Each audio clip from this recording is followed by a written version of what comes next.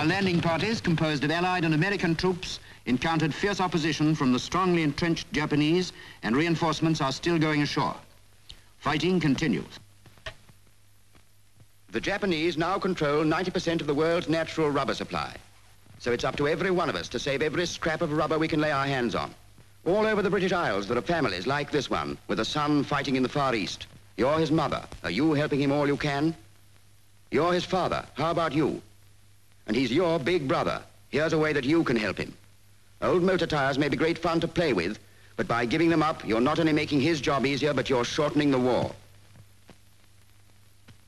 Have a good look round. Old sponges, hot water bottles, shoes, gloves. Yes, even that catapult. They can all be used again. A rubber life jacket is keeping his head above water. His life may well depend on the rubber you save.